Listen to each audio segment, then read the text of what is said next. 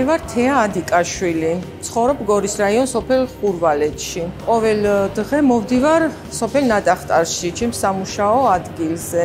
მე ადრე არსად არ ვმუშაობდი, არ მქონდა ჩემი შემოსავალი. შემდეგ EDK-ის წარმომადგენლები მოვიდნენ ჩვენთან სოფელში და იქ გავეცანი, რომ არსებობდა ფუდ ალიანსი.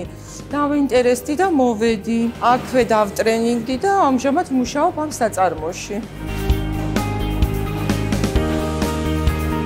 ევროკავშირის წლების განმავლობაში ხელს უწყობს პროფესიული განათლებისა და ცოდნა-უნარების განვითარების რეფორმის განხორციელებას ქვეყანაში. ისწავლე დასაქმებისთვის პროექტი ხორციელდებოდა ქვეყნის რამდენიმე რეგიონში და მეტად მნიშვნელოვანი მიზანი ჰქონდა, რომ ხელი შეეწყო მოწყვლადი ქალებისა და მამაკაცების დასაქმებას.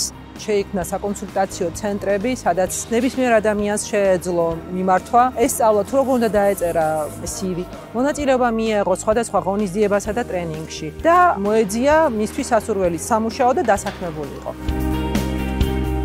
პროექტი არის მეტად მნიშვნელოვანი კომპონენტის ნაწილი, ეს იყო საგრანტო პროგრამა და 9 პროექტთაგან ერთ-ერთი ყველაზე წარმატებული. Thanks to the help of EDK and financed by the European Union, we engaged in a very large program of selection and training of displaced people who are actually living very close to here. This organization helped us to pre-select about 70 people, of which we recruited 15, and these 15 people were trained. Some of them are still here, but most of them progressed in the structure and got a higher position in the company. In general, it's been positive for the company and it's been positive for them.